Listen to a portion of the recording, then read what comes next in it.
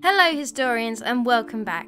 Today we will be looking at the early life of good Queen Bess, also known as Queen Elizabeth I.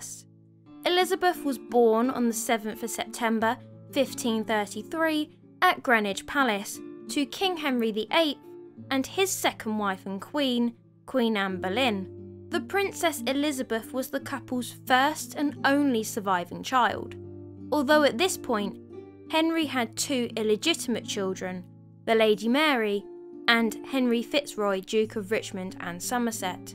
Unlike when her sister was born, Elizabeth's arrival was a disappointment for both of her parents. The celebrations at court were muted, very cold and disagreeable, and there had been no thought of having the bonfires and rejoicings usual in such cases, according to the imperial ambassador Eustace Chapuis. Henry's enemies believed that the birth of a daughter was divine punishment for the king's controversial divorce from his first wife, Catherine of Aragon. The birth of the Princess Elizabeth meant that the Princess Mary was now illegitimate and was now to be referred to as the Lady Mary. Elizabeth was christened 3 days later on the 10th. Elizabeth was Henry's heir, but she was not a welcomed one. The Dowager Duchess of Norfolk helped carry the canopy of estate, and Elizabeth was wrapped in a mantle of purple velvet with a long train. Mary Howard carried a chrisom of pearl and stone to put on the child at baptism. Anne quickly conceived a deep and protective love for her child, as any mother would do, and to begin with, hated to let her out of her sight. By her throne under the canopy of estate lay her baby on a velvet cushion. Anne feared that Mary posed a threat to Elizabeth's position. Henry soothed Anne's fears by separating Mary from many of her servants and eventually disbanded her household. In the December, plague had hit London, so Henry sent Mary and Elizabeth to Hatfield House, where the country air was better for the baby, and would become a favourite home for the young princess. Mary was to be a maid of honour for her half-sister, against her wishes. Anne often visited her daughter at Eltham or Hatfield, and Henry was also proud of his red-haired daughter and liked showing her off to visiting ambassadors. Anne was delighted in July 1535 as King Francis at last agreed to enter negotiations for the marriage of Elizabeth to his third son. However, to many, Mary was still seen as next in line, as not everyone recognised the new marriage, despite being declared illegitimate and Elizabeth named as heir. November 1535, Anne found out she was pregnant again. Anne had suffered miscarriages since Elizabeth, and she had suffered from depression during the first few months as she knew her future was riding on this baby, as Henry was becoming less tolerable of his strong-headed wife, and Henry's pursuit of Jane Seymour was pretty obvious. Anne repeatedly pressed Henry to execute Catherine and Lady Mary out of fear for herself, Elizabeth, and the unborn child, but Henry would not succumb to Anne's demands. Catherine of Aragon fell dangerously ill. The ironic thing is, despite Anne believing that Catherine was her downfall, Catherine was Anne's safety net. As long as Catherine was around, Anne was safe. Henry would not harm her, as it would prove he was wrong. Catherine of Aragon died on the 7th of January 1536, the same day that Elizabeth's mother, Anne, would miscarry her saviour, as she saw Jane Seymour sat on the king's knee. 2 days later, on the 9th, the king and queen held a court ball to celebrate the threat of war dying with Catherine. The royal couple wore yellow, the royal colour of mourning in Spain, out of a sign of respect, although it has been argued that this was actually a snub to Catherine, as it was a party and it involved dancing and everyone was enjoying life in bright colours rather than being sombre and wearing black, the English colour of mourning. The Princess Elizabeth was paraded around the room in the arms of her father, who took great pleasure in showing off his child. Anne Boleyn spent the early months of 1536 at Greenwich. She rarely saw the king now, and spent her days doing charity work, playing with her dogs, and ordering new clothes. Her accounts show that she kept Elizabeth dressed majestically.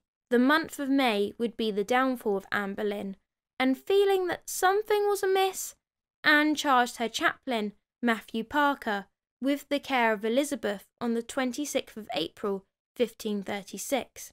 Anne was right to do so, as she was executed on the 19th of May, 1536, along with her uncle George on the 17th. Elizabeth's position and safety at court was never certain after Anne's execution. She was demoted from princess to lady, and she wasn't protected, as she was not the heir to the throne, like her brother Edward, nor did she have a powerful family member to protect her, like her half-sister Mary. Elizabeth had to learn to be silent and invisible from a young age, if she planned on surviving. On the next day, the 20th of May, Henry wore white, the royal colour of mourning in France, as this is where Anne pretty much grew up. This to me is also evidence that when they wore yellow for Catherine, it wasn't actually a snub. Henry gave orders for Elizabeth to be taken from Greenwich to Hatfield in the care of Lady Margaret Bryan and kept out of his sight. Elizabeth, like her sister Mary, was deemed illegitimate and was now to use the title the Lady Elizabeth, like her sister, and was not to refer to herself as a princess. Elizabeth would remain a lady until she became queen in 1558. Elizabeth gained her first stepmother on the 30th of May 1536 when her father married Jane Seymour. We don't know when Elizabeth realised what was going on, however the absence of her mother and the appearance of Jane would certainly have been noticeable. It is noted that the once precocious princess asked Sir John Shelton, who was in charge of her household, "How hath it, yesterday, Lady Princess, and today but Lady Elizabeth?" This shows that she knew something was wrong, and the 3-year-old Elizabeth was already demonstrating her infamous intellect. As mentioned in the last video, Elizabeth didn't have a powerful family to look after her, like Mary did. Her father wanted nothing to do with her, and neither did Jane. Initially, she didn't want to be associated with the child of a traitor. So, Mary's maternal side took over. She was the one that looked after her little sister and took an interest in her education. After all, Mary's beef wasn't with Elizabeth, it was with her dead mother, Anne Boleyn. On the 21st of July 1536, Mary visited Elizabeth at Hatfield, and she wrote to their father to say Elizabeth was in good health, and in time he would have good cause to be proud of his youngest daughter. It was thanks to Mary's intervention that at Christmas Elizabeth was welcomed to court, and Henry showed affection to his youngest for the first time since May. The 12th of October 1537 saw the birth of Elizabeth's brother Edward, and both sisters would take part in the prince's christening. Mary was a godparent, while Elizabeth was carried by her brother's maternal uncle in the procession. She carried the chrism, and once Edward was baptised and named heir, Elizabeth and Mary walked back to the Queen's apartments hand in hand. Their sisterly love at the beginning is so sweet, and it's just so sad when you know how quickly their relation starts to get strained. Elizabeth lost her stepmother on the 24th of October 1537. Her father was heartbroken. After Jane's death, Elizabeth went to Huntston, where she was looked after by Mary, since her governess had been transferred to Prince Edward's household. Elizabeth was brought to court by her sister for the Easter celebrations in 1538. She was 4.5, and even Chapuis described her as being certainly very pretty. Elizabeth became an expert needlewoman and was able to complete a shirt for her brother Edward as a New Year's gift in 1539, and despite her intellect and her achievements, even at a young age, she still failed to get her father's approval. But baby steps were being made, as Henry was treating her as his daughter, although he wasn't exactly Father of the Year. Elizabeth got a new stepmother on the 6th of January 1540 when her father married Anne of Cleves, and this marriage would be even shorter than the last one. However, Anne would stay in contact with Elizabeth after the divorce. Elizabeth, who was arguably desperate for a mother figure, wrote to Anne shortly after the wedding, trying to make a good impression. She wanted to come to court and meet her new stepmother. She wrote, "Permit me to show by this billet," she wrote in this at the first of her letters to survive, "the zeal which I devote my respect to you as Queen, and my entire obedience to you as my mother. I am too young and feeble to have power to do more than felicitate you with all my heart in this commencement of your marriage. I hope that your Majesty will have as much goodwill for me as I have zeal for your service." Anne was touched and impressed by the now 6-year-old Elizabeth, and asked Henry if Elizabeth could come to court, but he said no. He took the letter and gave it to Cromwell, and then ordered him to write a reply. "Tell her," he said brutally, "that she had a mother so different from this woman that she ought not to wish to see her." Henry then divorced Anne of Cleves on the 12th of July 1540. Boy, that escalated quickly. As mentioned earlier, Anne wanted to stay in touch with Henry's children. Her and Mary were of a similar age, and the two were friends, while Elizabeth was a bright girl who was in need of a mother. Unlike her brother Edward, Elizabeth was not fussed over by governesses and nurses. Anne had no plans to remarry and have children, and Elizabeth could be her child. So Anne asked Henry if she could invite Elizabeth to visit her on occasions, saying that to have had her for her daughter would have been greater happiness to her than being queen.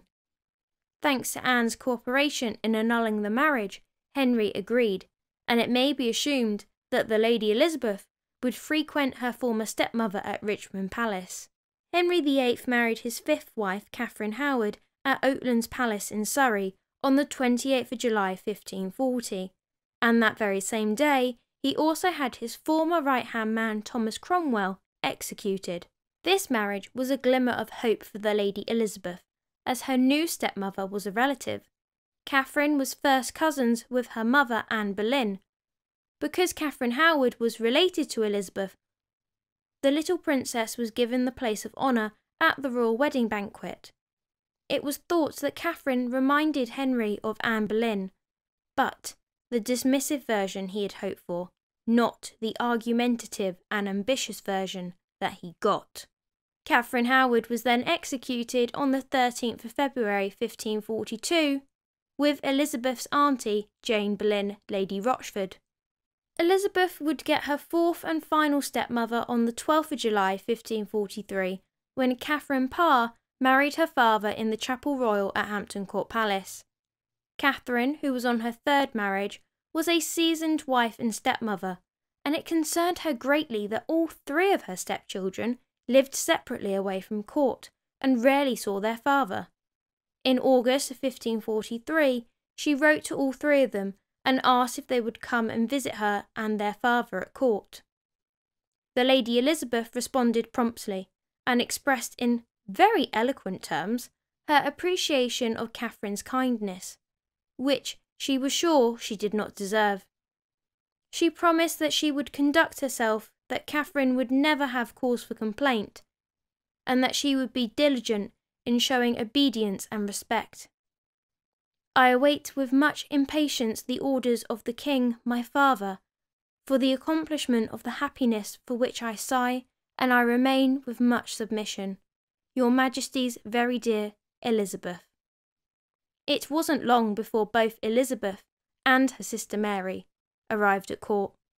Henry had never felt comfortable in Elizabeth's company, but with Catherine Parr's influence he softened towards his daughter, and it seemed, for Elizabeth, that she had finally got the mother that she had been longing for. Elizabeth was nearly 10, and she was already showing signs of inheriting her mother's courage, love of flattery, and her flirty disposition, something that we would see in her reign as queen. It was commented about Elizabeth's intelligence, as we have noted earlier, but also her sharp wit that rivalled any adult. However, Elizabeth was not as volatile as her mother had been. Her insecure childhood had taught her the value of discretion and deception, something that her mother had failed to learn. Also, like her mother, Elizabeth spoke several languages, which impressed the new queen, who decided to supervise Elizabeth's education, seeing the potential in the young lady. On the 7th of February 1544, Elizabeth's father passed a new Act of Succession. It was clear that he was stuck with the 3 children that he had, so this new Act of Succession brought Mary and Elizabeth back in the line of succession if he or Edward failed to produce children. However, he was still adamant that they were both illegitimate.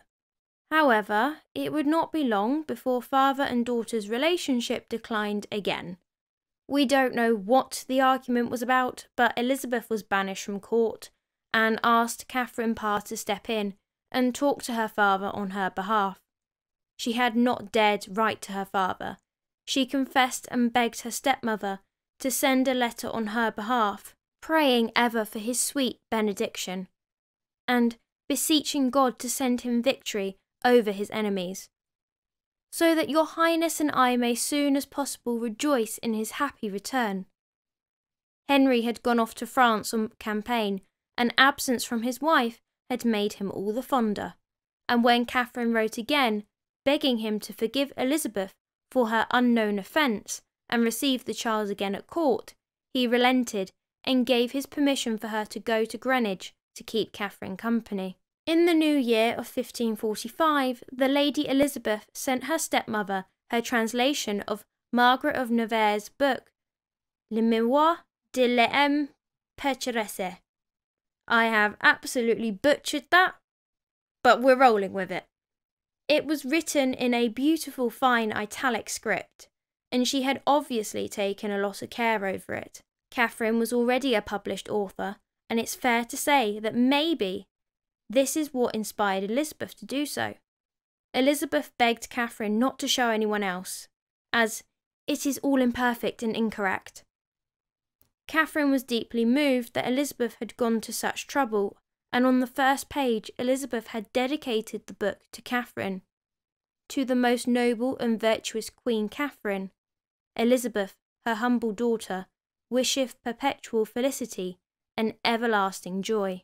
King Henry VIII died on the 28th of January 1547. He was 55. The new king, Elizabeth's little brother Edward, was at Hertford Castle. Edward's uncle, Edward Seymour, travelled to Enfield on the 30th of January, where they met Elizabeth. Brother and sister were informed of their father's passing. The 2 children of 9 and 13 wept inconsolably. Edward was proclaimed King Edward VI the next day. Their stepmother Catherine Parr, on the other hand, although sad, had other ideas about the king's passing. Catherine had been courting Thomas Seymour prior to marrying the king, and so she was now free to pursue that again if she so wished. Henry's funeral was on the 16th of February, and he was laid to rest with Edward's mother Jane Seymour at Windsor Castle in St George's Chapel.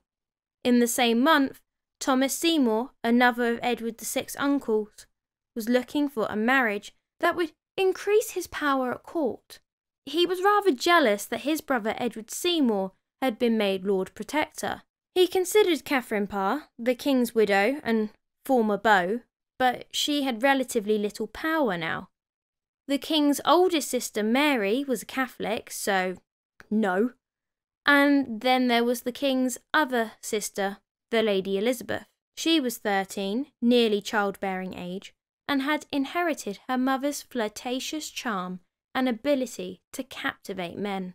Thomas Seymour, Lord Sudeley, decided to pursue Elizabeth, declaring his affection in flattering letters, and begged her to know whether I am to be the most happy or the most miserable of men. Although she was 13, Elizabeth knew exactly what he was after, but Elizabeth was not able to choose her marriage partners. She would have to get the Privy Council's permission, and it was unlikely they would give it to her in case her brother wanted to use her for a political alliance. Consequently, she turned down Seymour's proposal, saying, "Neither my age nor my inclination allows me to think of marriage," and that she needed at least 2 years to get over the loss of her father before contemplating it.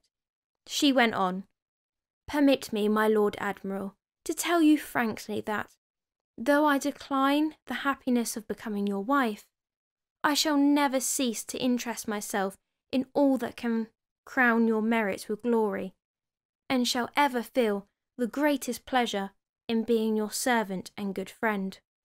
With that, Thomas went back to the drawing board. His options now consisted of the Catholic Lady Mary, or the Dowager Queen and former beau, Catherine Parr. Catherine Parr and Thomas Seymour wed in secret in April, although they did do a terrible job at keeping it a secret. You guys should date. And then not tell me about it. I think she knows. Like the actual worst. People pretty much found out as soon as they got married. The Lady Mary found out about the wedding and was horrified as Catherine was supposed to be in mourning for her father, and she saw her as a disgrace. Mary was worried about Elizabeth putting herself morally at risk by keeping in contact with Catherine, and wanting to protect her sister's innocence, she wrote to Elizabeth, warning her against contacting Catherine and begged her to think of her own reputation. But Elizabeth, despite rejecting the Lord Admiral, did have a crush on him. She just wasn't prepared to be used, and she was fond of her stepmother. She ignored Mary's warning and said that she shared Mary's grief for their father, and in seeing scarcely cold body of the king our father so shamefully dishonoured by the queen our stepmother. However, in her opinion, the best course to take was one of dissimulation, and making the best of what we cannot remedy. In November 1547, Catherine published her second book, Lamentations of a Sinner.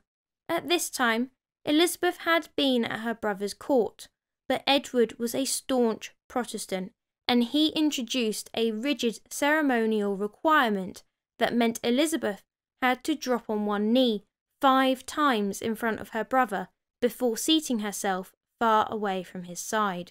Edward viewed Elizabeth as illegitimate, so that's why she wasn't able to sit with her brother. Catherine was probably aware of Elizabeth's situation and invited her to come live with her in 1548. Catherine discovered that she was pregnant in the March, and while she was at daily prayers, her husband Thomas would go canoodling with their ward Elizabeth. Catherine was too preoccupied being pregnant that she didn't notice, or deliberately turned a blind eye, to her husband openly engaging with Elizabeth in front of household staff. The trio stayed at Seymour Place in London in the spring. Thomas would go to Elizabeth's bedroom every morning wearing only his nightgown and slippers and burst in, regardless of whether or not she was in bed. Her lady-in-waiting, Mrs. Catherine Ashley, was present and was immediately suspicious, thinking it an unseemly sight to see a man so little dressed in a maiden's chamber. Cat Ashley, sometimes Astley, was the only person in that household trying to protect Elizabeth. What really disturbed Mrs. Ashley, according to her later deposition to the Privy Council, was that he only stayed if Elizabeth was in bed. If he found her up and dressed, he would just look in at the gallery door then leave. Despite Cat's best efforts, Thomas would continue his morning break-ins, and if Elizabeth was in bed, he would climb in and tickle her. On one occasion, he tried to kiss her, but Cat swooped in and sent him out. For the time being, Elizabeth seemed to be enjoying this attention. As we mentioned, she seemed to have a crush on him, and she didn't rebuff him. However, there are also accounts of Elizabeth rising early to try and avoid Thomas getting in her bed, as he would not act if she was already dressed. So at some point Elizabeth potentially stopped enjoying the attention, or her love of it wasn't always consistent. And what did Catherine do? Nothing. She raised no protest when she heard that the Admiral would pull apart Elizabeth's bed curtains and make as though he would come at her, causing her to shrink back giggling into the bed to avoid being tickled. The Admiral said it was harmless, and the Queen believed him. Catherine even accompanied her husband on some early morning visits to Elizabeth's room. While at Hamworth, the Seymour couple chased Elizabeth through the gardens. When Thomas caught her, they wrestled together. Thomas got some shears and cut Elizabeth's black gown into strips, while Catherine held her stepdaughter still, all the while laughing. Elizabeth's infatuation for the Admiral was pretty obvious, and not good at concealing it. Thomas was now fretting in case Catherine blamed him, so he told Catherine that he had seen Elizabeth with her arms round a man's neck. The Queen was shocked, and when she confronted the Lady Elizabeth, she cried and denied it, begging Catherine to speak with her ladies. Elizabeth was hardly alone, and the only man she came into contact with, apart from her servants and tutors, was Thomas. Catherine could see how distraught Elizabeth was, and knew she must be telling the truth. But why would Thomas lie to her? Unless he was protecting himself. Catherine now realised what her husband had been up to. One day in April, Catherine realised that both her husband and her stepdaughter were missing. She went in search of them, and she found them alone together, with Elizabeth in Thomas's arms. As soon as they saw Catherine, they separated, but it was too late. Catherine had seen that both her husband and daughter had betrayed her. Elizabeth left the Seymours in May. Thomas made no attempt to see her go, but Catherine had. Her once warm and loving mother was cold. She merely said, "God has given you great qualities. Cultivate them always, and labour to improve them, for I believe you are destined by heaven to be Queen of England." Elizabeth kissed her and was gone, unable to bear Catherine's coldness. Elizabeth soon became ill, possibly grief-ridden, as she now saw that she had caused terrible hurt to the woman she called mother, and had potentially risked her reputation and her place in the succession. Thomas wrote to Elizabeth taking the blame, and swore to testify Elizabeth's innocence if necessary. But she responded telling him it was best if they didn't have any contact at all, and while Catherine was alive, he did just that. But this was in the July time, and Catherine died in September, so it wasn't really that long. After Elizabeth's departure, Catherine made an effort to forget what had happened and rebuild her broken marriage. Eventually, relations between her and her husband did improve, mainly by the shared pleasure of anticipating the birth of their child. Elizabeth wrote a letter to her stepmother, saying how truly I was replete with sorrow to depart from your Highness. She signed the letter, Your Highness's humble daughter Elizabeth. It was undoubtedly a plea for forgiveness, and Catherine realised that Elizabeth had never intended her any real harm. She had lost her head over a handsome man who should have known better. Catherine wrote a warm reply, assuring her stepdaughter of their friendship. Elizabeth responded to Catherine's letter on the 31st of July, saying her letter was most joyful to me. I'm personally glad that the two were able to reconcile their differences, because Catherine Parr would ultimately die on the 7th of September 1548 from childbirth complications. Elizabeth and Mary grieved for the loss of their stepmother, who had always been kind and protective of them. Catherine had always acted as the mediator in the family, and her death would mark the beginning of a great divide between the sisters, who had once been close, but would now gradually grow ever more suspicious of each other, and end as formidable rivals in the dangerous arena of politics and religion. Thomas had lost the small amount of power that he had after Catherine's death, and was still trying to get his comeuppance on his brother, Edward Seymour, Lord Protector, who had more influence with their nephew than what he did. Thomas Seymour snuck into the king's residence and planned to basically kidnap his nephew. Not a great plan. Unsurprisingly, Thomas Seymour was arrested in the January of 1549 for conspiring to kidnap the king, for shooting Edward VI's dog, and for his despicable behaviour with Elizabeth finally came to light.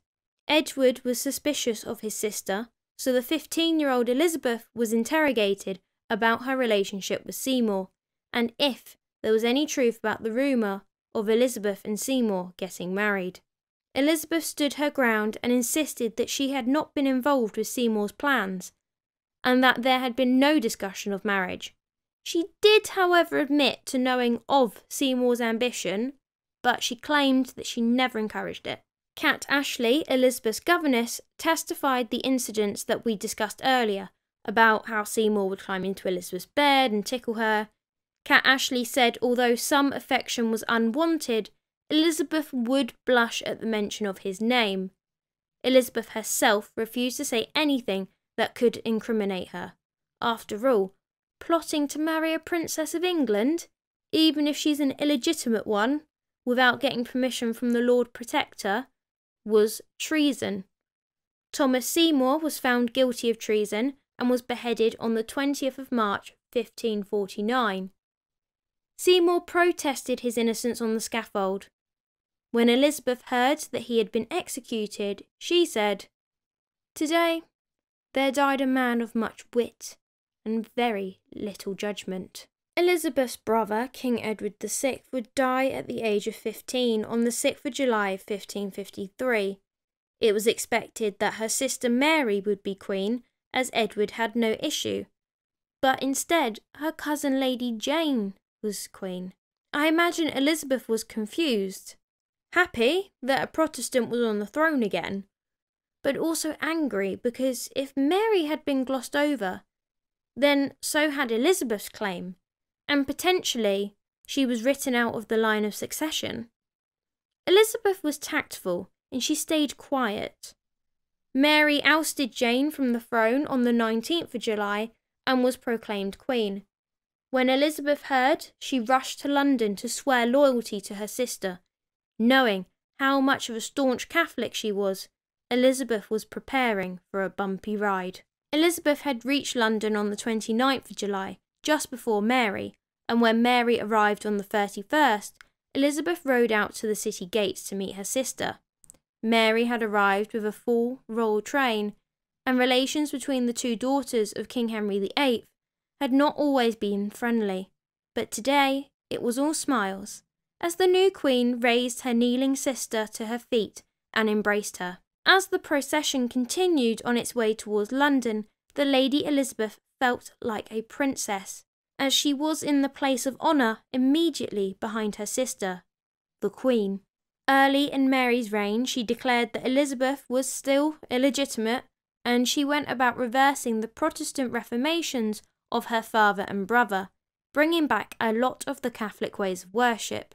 I believe that this actually would have had an effect on Elizabeth, because a lot of the Catholic ceremonies were glamorous and full of royal pomp and extravagance. Although Elizabeth would reign as a Protestant ruler, she kept a lot of the ceremonial pomp that came with Catholic ceremonies, and the same can be said about royal ceremonies today.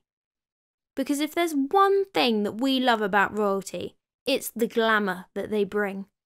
The UK was pretty much saved from a recession thanks to Queen Elizabeth II, because of the extravagance for her Platinum Jubilee in 2022, and again for her death and funeral in the same year, as it brought tourism and merchandising, and bank holidays so we could watch it.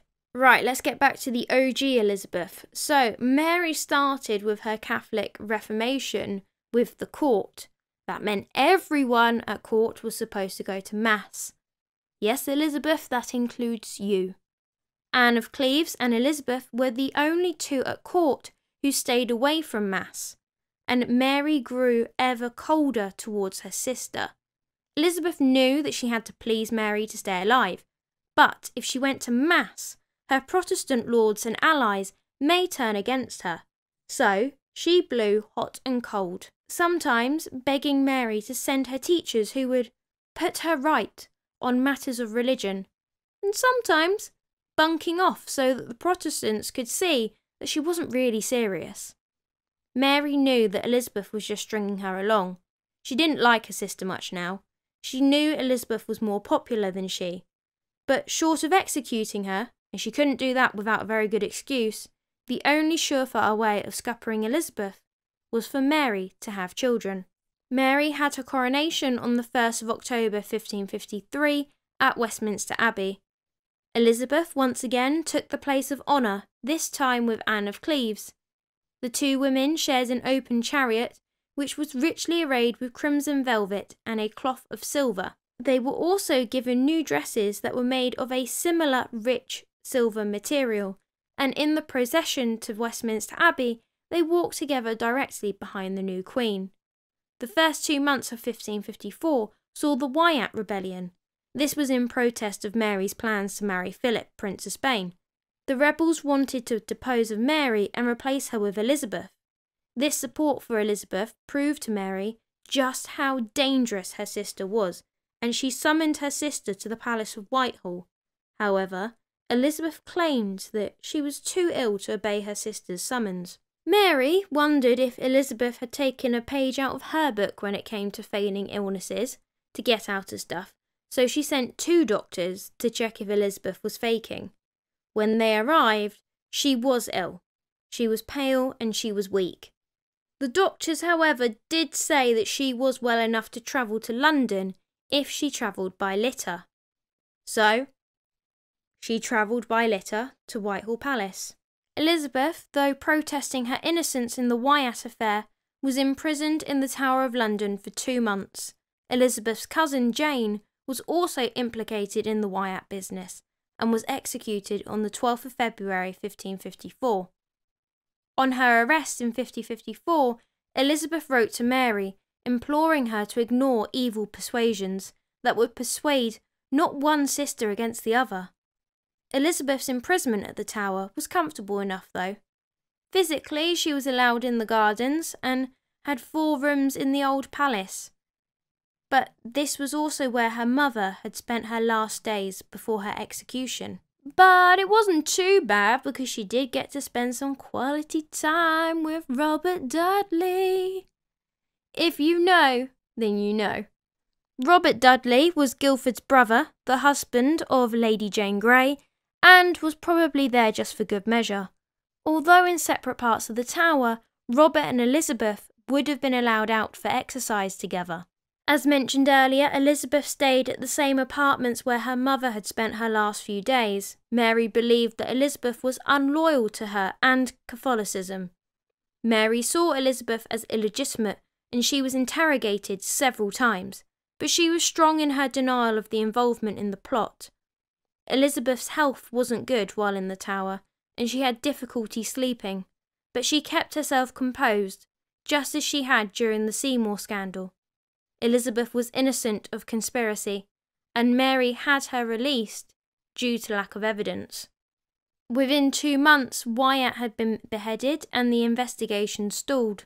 No evidence could be found of Elizabeth's involvement, and she was released on the 19th of May, the anniversary of her mother's death. But she would now be escorted to Woodstock, where she would be put under house arrest. I'm watching you, Wazowski. Always watching. Elizabeth spent the entire journey to Woodstock fearing for her own assassination, as this would get her out of Mary's way, without Mary being held responsible for her sister's death. However, Mary was childless and Elizabeth was her heir, so, quite frankly, she was safe for now. Mary wed Philip of Spain on the 25th of July 1554 at Winchester Cathedral. Prior to the wedding, Philip was anxious to meet Elizabeth, as everyone had said she was more fun than Mary. He was probably thinking that he's marrying the wrong sister. Mary said no, but Philip kept insisting. See, Philip was also thinking about his own self-preservation. If Mary did manage to get pregnant, she might die in childbirth. Then Elizabeth would be queen. And Philip's father, the Emperor Charles V, was very anxious that she remain Spain's ally. Finally, Mary agreed and Elizabeth was brought to Hampton Court Palace. The two met on the 15th of April, Philip, to an extent, did actually help mend the sisters' relationship, and she did ask him to assure Mary that she had no part in the Wyatt rebellion, and because Mary was madly in love with her husband, she just took his word. Mary finally released Elizabeth from house arrest in August 1554. She was allowed to return to Hatfield, but she still did not trust her. Philip wanted to be sure that England was kept out of French hands, as the next heir after Elizabeth would be the Grey sisters or Mary Queen of Scots, who was married to a French heir. Philip had to keep Elizabeth alive and cultivated. In 1556, Elizabeth was summoned to court. Philip and Mary were convinced that they could get Elizabeth to convert to Catholicism if she had the right husband to manipulate her. They viewed her as very meek and easy to control, and Elizabeth would be a better heir than Mary Queen of Scots. Part 2 of Philip's cunning plan was for her to marry an ally of Spain, the Duke of Savoy. Elizabeth had been summoned to court and then ordered to marry the Duke. However, Elizabeth said no, and Mary threatened to lock her up in the tower again. It turned out to be only a threat. But Elizabeth was so scared that she wrote to the French ambassador asking if she could come and live in France. He told her that if she wanted to inherit the English throne, she would have to stay where she was. By November 1558, Mary had had 2, sometimes 1, depending on the sources, false pregnancies. Philip had run away to Flanders, and Mary's health was declining. Despite her best efforts, her only heir was Elizabeth. And on the 6th of November 1558, Queen Mary I recognised the Lady Elizabeth as her heir. Mary would then die on the 17th of November 1558. It is said that when Mary I died and the news was taken to Elizabeth, they say that she was reading in the garden. Elizabeth was happy when Mary died, and she said, "This is the Lord's doing. It is marvellous in our eyes." Right, people who live in the UK, back me up in the comments section down below. She could not have been in the garden. I'm sorry, I do not buy that. Who sits in the garden in November in the UK? If you have ever lived in the UK during November, unless you are drinking, you do not sit in the garden because it is freezing. And you are not telling me that she had a ski jacket. Okay, she might have had some furs, but I doubt that was keeping her warm enough in a garden in November. I don't buy it. When Mary died, she left Elizabeth a will. She asked Elizabeth to become a Catholic, for the Spanish jewels to be returned to Philip, and Mary asked to be buried with her mother Catherine of Aragon, all of which Elizabeth didn't do. Elizabeth had a strong respect for the rights of kings and queens, even when they were enemies. Elizabeth didn't go to her sister's funeral, but she did make sure that Mary had a regal Catholic send-off. She didn't want to encourage disrespect for royalty. Elizabeth was clever. Her supporters were Protestants who hated flashy clothes, so during Mary's reign, Elizabeth wore black and white to please them. Mary was angry as she wanted her sister to wear rich materials and jewels. Elizabeth did as her sister wished, but only once Mary was dead, and Elizabeth herself was queen. Elizabeth became queen at the age of 25, the same age that another Elizabeth became queen. Right, not being funny, but I'll be proper miffed if we ever have a Queen Elizabeth III and she doesn't become queen at 25. Completely broke the pattern. Elizabeth's sister Mary had been queen until her death on the 17th of November 1558. Mary had reluctantly put Elizabeth as her heir as she was unable to conceive a child with her absent husband. Mary was a Catholic and was adamant that her subjects should be too, despite being told for the last 20 years or so that they were Protestants. As a result, England was a divided kingdom, thanks to Mary and the humiliating loss in Calais in January, which had knocked the confidence in England's military power and international reputation. When Queen Mary I died, their Catholic heir was Queen Mary I of Scotland, but she was married to a French prince, which is why the English Mary kept Elizabeth as her heir, because apparently for Mary being French was worse than being a Protestant. Mary, Queen of Scots' father-in-law, King Henry II of France, announced that Mary Stuart was the rightful Queen of England, not Elizabeth. However, this came at a bad time for the French, as a preacher called John Knox was leading a Protestant revolution in Scotland. Elizabeth didn't like John, but if it made things easier for her, then by all means. Knox and his sermons were turning Scottish nobles anti-French and anti-Catholic. In fact, the Scots wanted Elizabeth's help to fight the French. But Elizabeth had learnt two key lessons in her turbulent upbringing: say nothing or lie. She said nothing, but secretly, she sent money to help the Scots. On Christmas Day, Elizabeth went to church and saw Bishop Carlisle raise the hoist of communion bread high for all to see. This was the Catholic way, so Elizabeth shouted, "Lower that vessel at once!" In spite, the bishop raised it higher, so Elizabeth stormed out in an outrage. Because of this, Elizabeth struggled to find a bishop to crown her at her coronation. In the end, Bishop Carlisle agreed to coronate her. Also, fun fact, Elizabeth had asked her favourite astrologer, Dr. John Dee, to tell her the most favourable date for her coronation. He told her it was the 15th of January 1559.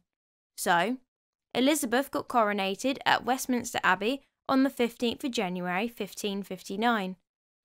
Her right to rule never really went unchallenged.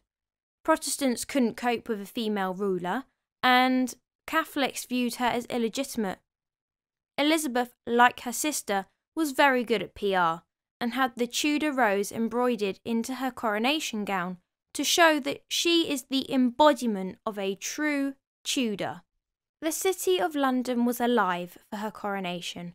Elizabeth had always been popular, and pageants had been put on in London for her honour. The citizens of London and crowds formed at Westminster Abbey to watch her leave her litter and enter the Abbey. The Countess of Lennox, Lady Margaret Douglas, was nearly knocked over in the crush as she carried the Queen's train. The Archbishop held the crown high over Elizabeth's head and pronounced her Queen of England. For the first time ever, the coronation oath is read from an English Bible.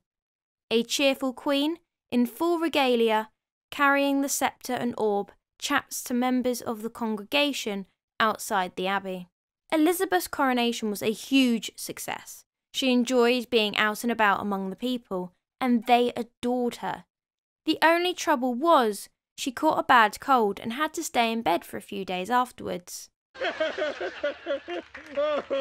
It's funny because it's true. In February, Elizabeth passes the Act of Uniformity, which is sometimes known as the Elizabethan settlement.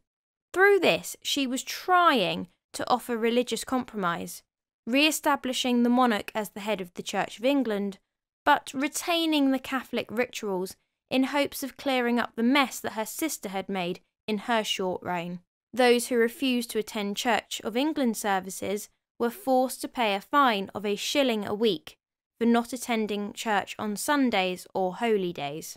In 1559, Elizabeth turned down at least 4 proposals. Seeing as she was known as the Virgin Queen and never got married, I can imagine her response was like this. No, no, no, no, no, no, no. The first proposal was from her brother-in-law, Philip. He wrote to her by letter and reminded Elizabeth of how supportive he had been while Mary was queen and how it was he that got her out of prison. He really just wanted to keep his hold in England, and Elizabeth was not impressed. She turned him down. A few months later, Philip started new negotiations with a French princess. Elizabeth wrote to Philip that he couldn't have loved her that much if he couldn't wait 4 months for an answer. Philip then became engaged to the French princess. Despite this, Philip and Elizabeth would remain friendly. That is until she starts to poke the bear. The second was Prince Eric of Sweden, who she rejected in the May. Eric was the eldest son of the King of Sweden and was a Protestant. He sent his handsome brother, Duke John of Finland, to woo her. Can we just take a minute to appreciate John's moustache? I mean, my God, look at that thing. It's just so majestic. They got on so well that people thought John and Elizabeth would wed. She turned Eric down, but that wasn't enough for him to get the message. 2 months later, he was writing to her that he would go through wind and storm to be with her. A year later, he did just that, and his fleet was blown apart. He had to turn back. Still, he wouldn't give up. In the end, Elizabeth said no to him 4 times. Then there was the King of Denmark, and his envoy had a pretty good idea. Don't worry, Mr. B. I have a cunning plan to solve the problem. He pranced around the court wearing a velvet doublet with a pierced heart on it. It didn't do him or his master any favours with Elizabeth. Not a great plan. And finally, Archduke Charles of Austria. Charles was the main contender, even if there was a bit of confusion. Charles was a relative of Philip II of Spain, Elizabeth's ex-brother-in-law, who was also trying for her hand, so the ambassador has to be wingman for both. In the end, the imperial ambassador pushed forward Charles. Elizabeth kept the Archduke Charles on a string for ages. One night, when the imperial ambassador was about to give up hope, he met the Queen in her barge on the river. The 2 barges drew alongside. Elizabeth invited him aboard. She played the lute to him and let him think that Charles was in with a chance. He wasn't really. In the summer of 1560, Elizabeth I had a problem. The Protestant lords that supported John Knox, the guy that Elizabeth was secretly funding, well, he was losing popularity, and there was the constant threat that France would aid the Scottish Catholics. To make matters worse, Mary, Queen of Scots, was calling herself the Queen of England. The cheek, the nerve, the gall, the audacity and the gumption. Mary was also using England's crest on her coat of arms.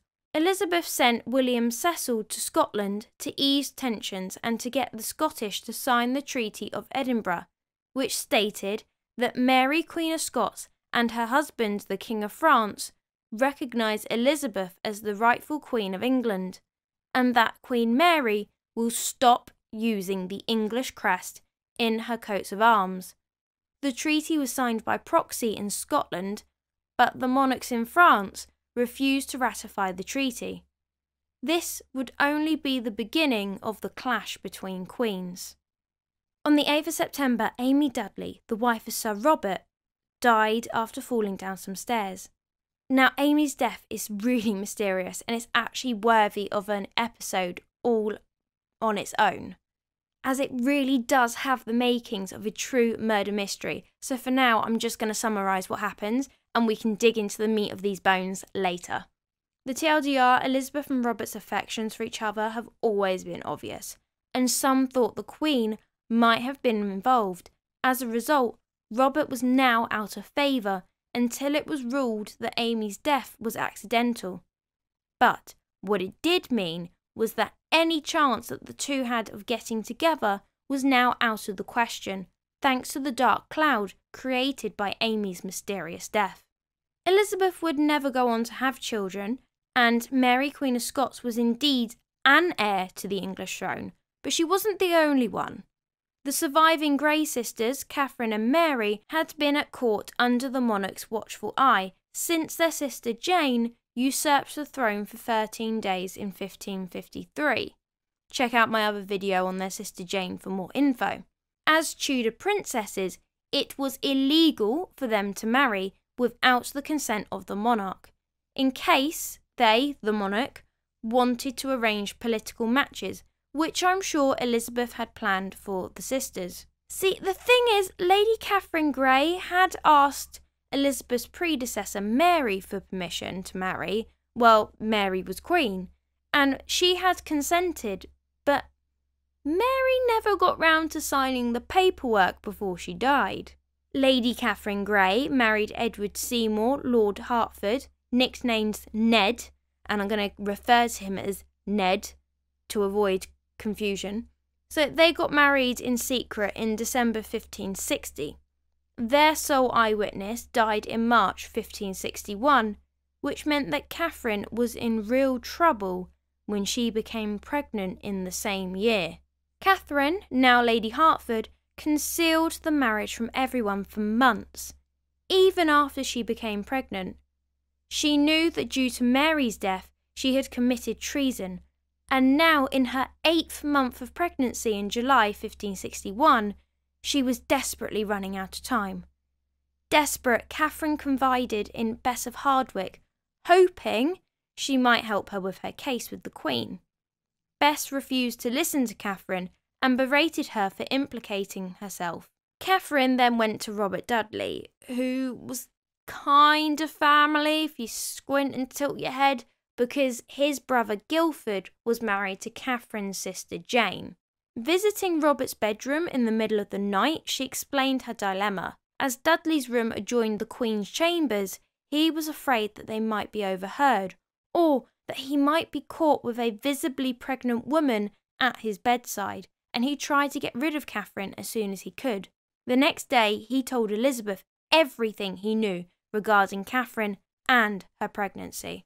Catherine was then forced to reveal to her cousin, Queen Elizabeth, that she had secretly married Ned Seymour, Earl of Hertford, and that she was carrying his child. Ned had been sent abroad on a diplomatic mission by Elizabeth, and the heavily pregnant Catherine was left with no options. She was alone, and she must have been terrified. But she could no longer keep her marriage hidden. Catherine was sent to the Tower of London on the 5th of September, along with Ned, where Catherine then gave birth to their son, who they also called Edward, on the 21st of September. The baby was christened in the Tower on the 25th, and Elizabeth declared the marriage and the baby illegitimate, as they had no proof that they were even married, and therefore the baby was born out of wedlock as far as Elizabeth was concerned. The baby Edward was problematic, as from a certain point of view it could be seen as an attempt for the throne. After all, Catherine had a claim, and she had now continued the line with a male heir. Declaring the child as illegitimate was the most practical thing Elizabeth could have done for her own safety. And as Elizabeth dealt with one treacherous heir, another one returns to Scotland. Mary's husband died, and she is sent back to Scotland. Within days of arrival, Mary sent a representative to England to ask Elizabeth to acknowledge her as heir to the English throne. The cheek, the nerve, the gall, the audacity and the gumption. Elizabeth refused to acknowledge Mary as her rightful heir. She simply refused to name her as such for fears of plots and conspiracies. And can I just say that I think Elizabeth was right when we find out the amount of plots and conspiracies that went on. In the autumn of 1562, the 29-year-old Elizabeth contracted smallpox. It was fatal, and at one point it would look like that she would not recover. And, without an heir, another panic for the succession occurred. Many people, including the Queen's advisor Cecil, favoured the claim of Catherine Grey. Elizabeth recovered, although she would be scarred, but she realised the danger that Catherine posed to her throne, which wasn't helped when she fell pregnant for the second time in 1563. Elizabeth was always suspicious of such talk, remembering her days under Mary's rule, and once said, "So long as I live, I shall be Queen of England. When I am dead, they shall succeed that have most right." Elizabeth passed her smallpox on to her lady-in-waiting, Lady Sidney, the sister of Robert Dudley. Thankfully, she survived. Some of Elizabeth's ladies weren't so lucky. When Elizabeth thought she was going to die from smallpox, she asked the Privy Council to make Robert Dudley Protector of the Realm and to give him a suitable title. But that never happened, as the Queen thankfully recovered, so Dudley was made a Privy Council member instead. Despite being kept in separate cells, in February 1563, Catherine Grey gave birth to Ned Seymour's second child, Thomas Seymour, in the Tower of London. Right, seriously, Seymours, come on. There are other names in the world than Edward and Thomas. Okay, it just makes history so confusing when everybody is either named Edward Seymour, Thomas Seymour, or Jane Seymour. Honestly, go have a look. Sorry, rant over. It just stresses me out because it makes it difficult to figure out who's who. The Lieutenant of the Tower, Edward Warner, was a kind man and had allowed the couple to spend time together. He left certain doors unlocked and paid no attention to who passed through. Ned had to pay a fine for getting his wife pregnant. One must sympathise with Elizabeth, though. Not only had Catherine and Ned disdained and insulted the crown by their earlier offences, that was awful enough. But now they'd done it again? No remorse, no realisation of the enormity of their crime, just the same stupid, disrespectful behaviour. Elizabeth's patience, which she never did have lots of, was at an end. Elizabeth was very intelligent and conscious of her own position. She assumed Catherine must, at the very least, understand her position as well. Had she not learnt from her sister Jane's mistakes? She could not be so foolish and thoughtless as everyone argued in her defence. Everyone knew that actions have consequences. And so must Catherine Grey.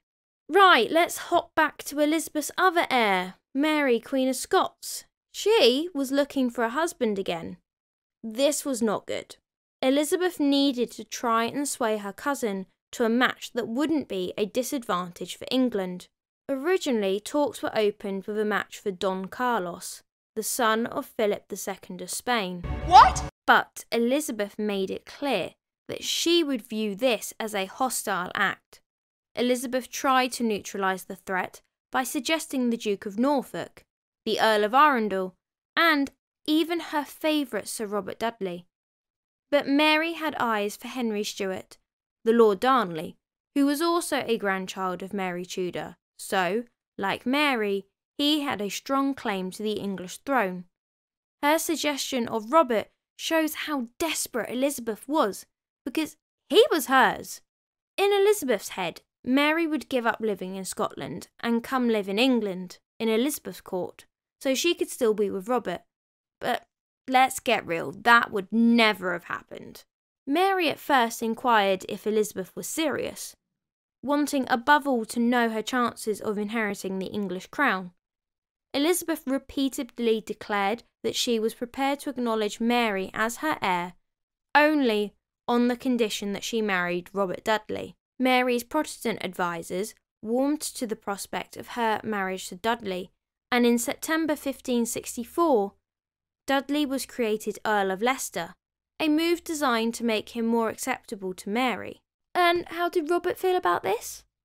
He was horrified at the idea of being sent to Scotland.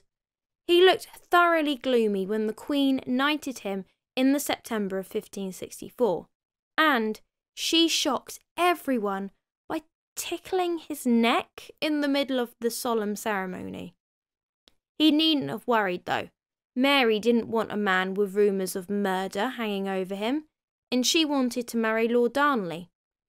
Fortunately for Dudley, the marriage arrangement was called off in January 1565. Neither Robert or Mary was enthusiastic about the match, and despite Elizabeth agreeing to name Mary Queen of Scots as her heir, she couldn't actually bring herself to do it. Mary married her second husband, Henry Stuart Lord Darnley, on the 29th of July 1565, and she gave birth to their first child, James, at Edinburgh Castle on the 19th of June 1566. However, Darnley was not the nicest human being, and he conveniently died in a house explosion. After his wife Mary had witnessed him murder her friend Rizzio. 3 months after his death, Mary, Queen of Scots, married again on the 15th of May 1567 to James Hepburn, Earl of Bothwell. The marriage was unpopular, especially with Elizabeth. The marriage divided the country into two camps. When Elizabeth found out that Mary was planning on marrying James Hepburn, Elizabeth sent Mary a series of letters begging her not to do so. And I've got a snippet here from her letter.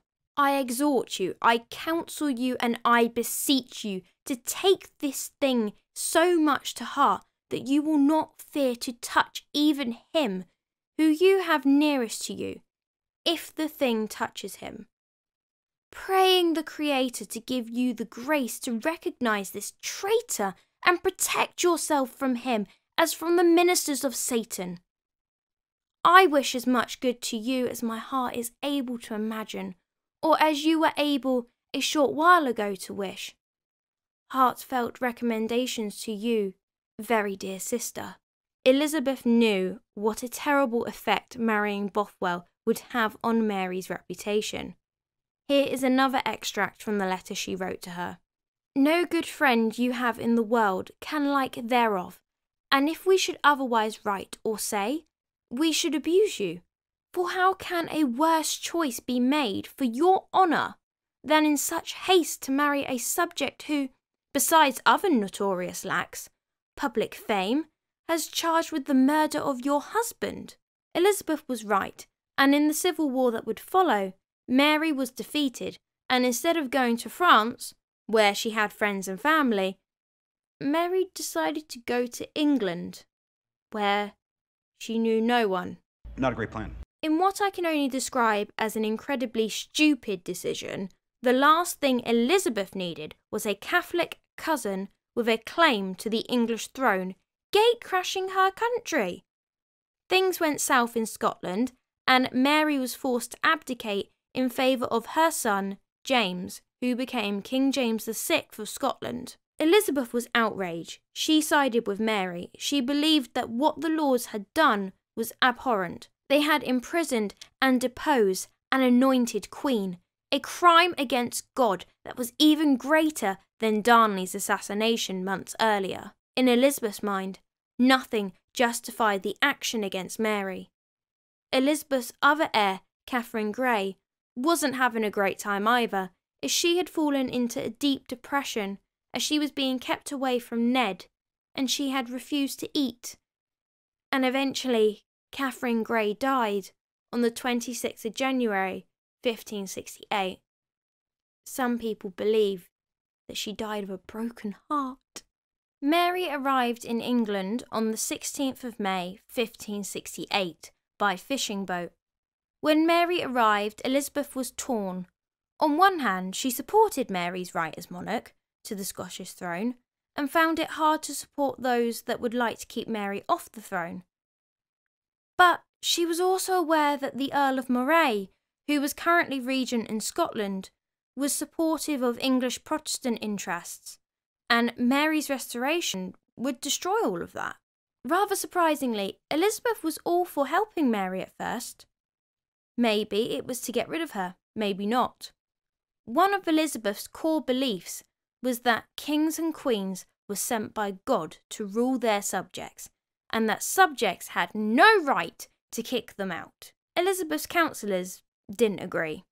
They thought Mary was guilty of murdering her second husband, and that Elizabeth should hand her cousin over to Mary's half-brother, Lord James Moray, who was ruling Scotland with a Protestant coalition. An inquiry was held, but it ultimately proved nothing, so Mary was shut up in Tutbury Castle as a prisoner of the Queen. Elizabeth had spent the majority of her reign avoiding marriage proposals and putting out the flames of family members declaring their right as heir. One of her cousins, Catherine Grey, would die before she had the chance, and her other cousin, Mary Queen of Scots, was becoming more problematic, forever demanding to be named heir. Mary had escaped to England instead of France, and she was now a beacon of hope for the Catholics that lived in England. As a result, Elizabeth faced several plots and rebellions in her reign, and the first one we're going to look at is the Northern Earls Rebellion in early 1569. So when looking at these plots, what I'm going to do is I'm going to break it down into two sections, the plot and then Elizabeth's actions, and then I'm just going to talk a little bit more about it in general afterwards. Okay, so the plot. The Catholic Earls of Northumberland and Westmoreland hatched a plan to get Mary Queen of Scots out of imprisonment and onto the throne. They gathered an army of 6,000 soldiers in their attempt to return England to Catholicism. Elizabeth's actions. Elizabeth got wind of the plan and sent a huge army to crush the rebellion. Elizabeth put 800 rebels to death, and the 2 earls fled to Scotland. When the rebellion failed, the Pope got all excited about the prospect of potentially having a Catholic queen again, and excommunicated Elizabeth in 1570 to encourage more Catholics to rebel. The papal bull in 1570 specifically released Elizabeth's subjects from their allegiance to her, basically saying that she is not your queen and you can rebel. Also, in his bull of excommunication, Pope Pius V declared that Elizabeth should be deprived of her pretended title to the kingdom. This meant that any foreign prince was entitled to invade and take her throne, and he also freed all of Elizabeth's subjects from their oath of allegiance. He went as far to say that to support Elizabeth would lead to eternal damnation. The Pope also started encouraging Spain to invade England and replace Elizabeth with Mary Stuart, her Catholic cousin. Parliament and the Privy Council were outraged. They urged Elizabeth to clamp down on Catholics. It was the beginning of the end of Elizabeth's even-handed religious policy. From then on, Elizabeth was hard on Catholics, although nothing like as hard as her sister Mary had been on Protestants. The next year saw the Ridolfi plot. So the plot was, the Duke of Norfolk, Elizabeth's cousin, had fallen in love with Mary. He had fallen in love with her when he was chairing the inquiry. Elizabeth put him in the Tower because he was getting ideas about marrying Mary, and when she let him out, he was plotting with an Italian banker called Ridolfo and the Spanish Duke of Alva within weeks. Roberto Ridolfi planned to assassinate Elizabeth and make Mary queen. He had support of King Philip II of Spain, Elizabeth's cousin, the Duke of Norfolk, and obviously Mary, Queen of Scots. Norfolk felt unappreciated by the English Queen, and talks had fluttered about him marrying Mary ever since she arrived in England. So the plan was for him and Mary to marry once she was free, to strengthen her claim over the English throne, regain the Scottish throne, and then elevate Norfolk's power. Mary denounced her ties with the French and openly embraced that of Catholic Spain. Elizabeth's actions? Well, the plot was uncovered by Elizabeth's chief advisor, William Cecil. Ridolfi was expelled from the country, and Norfolk was executed as a result. After the Ridolfi plot, Elizabeth had to acknowledge Mary as a threat and placed her in stricter custody. At first, Elizabeth refused to sign the death warrant for the Duke of Norfolk, as she hated executing people, especially those that she knew well. However, her guilt wouldn't hold out for long, as the Duke of Norfolk was beheaded on the 2nd of June 1572. She has got a bit of a habit of accidentally executing family members. Wonder where she got that from. Feeling like she needed an ally against Spain and the threat of Mary, Elizabeth entered marriage talks in late December with the then Duke of Anjou, who later became King Henry III of France. Nothing came of this marriage, and Henry would go on to marry Louise of Lorraine. Despite inheriting her grandfather's frugality and spending far less money than her father, England was broke. Even cutting her allowance at court wasn't helping, as Elizabeth was still spending more money than she was bringing in. She wasn't in favour of raising taxes, as that would upset her subjects, and the only time Parliament would justify raising tax was in the case of war, and Elizabeth wasn't a fan of war. Enter pirateer Francis Drake. Hello there. Unlike Jack Sparrow, There should be a captain in there somewhere. Francis Drake was a pretty good pirate, good enough to gain a knighthood from the Queen and to enrage the Spanish king he was robbing from. Elizabeth got on well with these sea captains.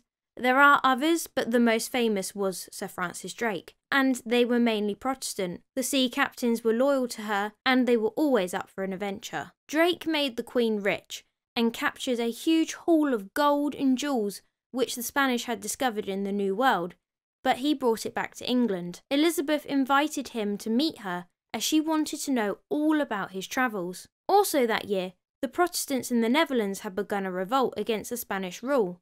This became known as the Dutch Revolt.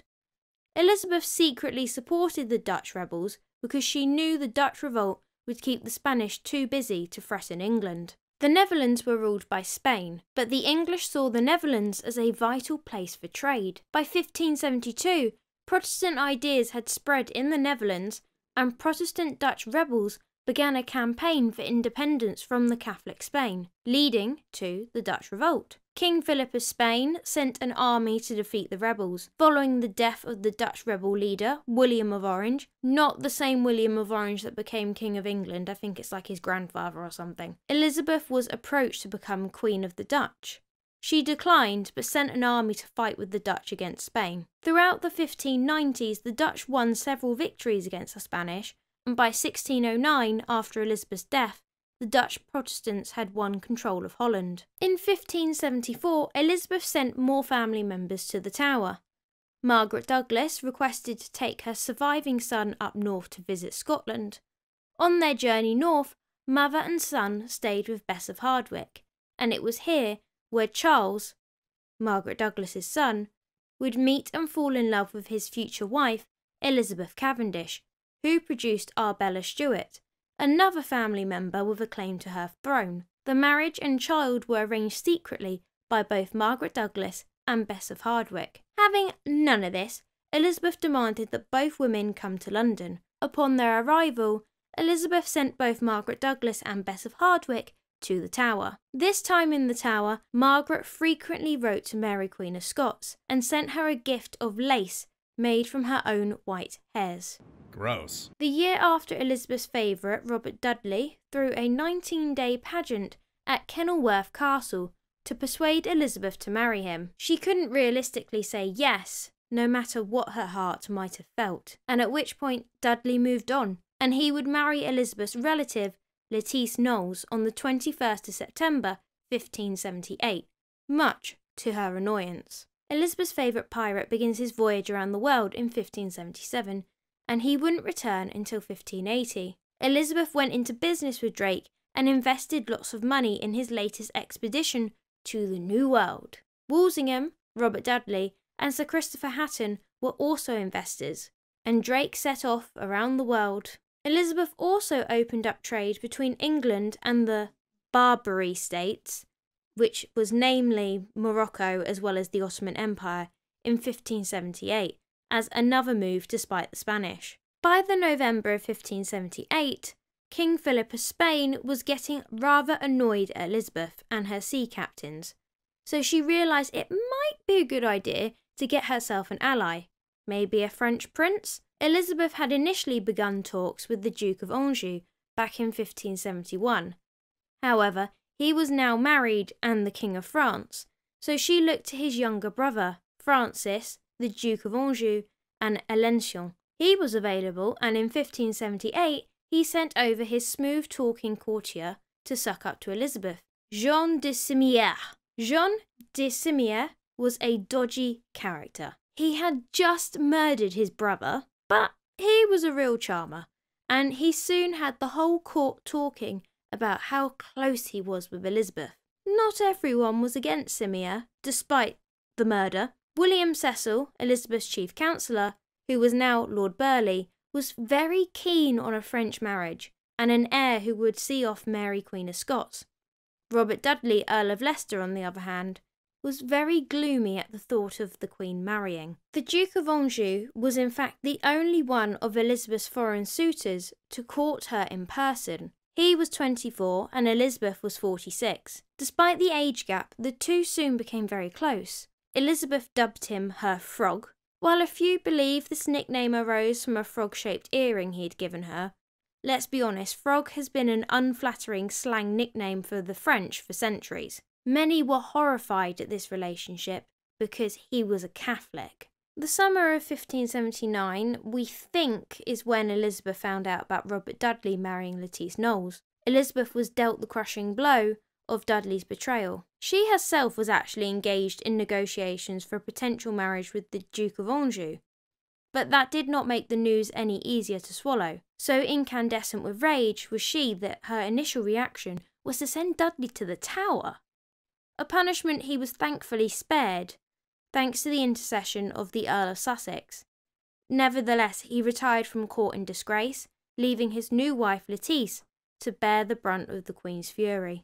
Elizabeth was furious, and her counsellors pointed out that it wasn't actually against the law for an unmarried man to marry. Leicester was saved from the Tower, although he was told to stay at home for a bit, and when Lettice Dudley showed up at court in her best gear, Elizabeth boxed her ears and said, "As but one sun lights the east, I will have but one queen in England." She never had a good word to say for Lettice, and called her the she-wolf. Over the course of the next decade, the Queen would react poorly towards any hint of the couple's closeness, and it does seem that despite the pressure of royal displeasure, the couple were happily married. Spurred on by her heartbreak, Elizabeth made a big play for Francis. The first step was to see him in person. Usually princes and dukes refused point blank to come to England to be looked at like prize ponies, but Anjou wasn't fazed. Anjou was called back to France at the end of August when a friend of his was killed in a duel.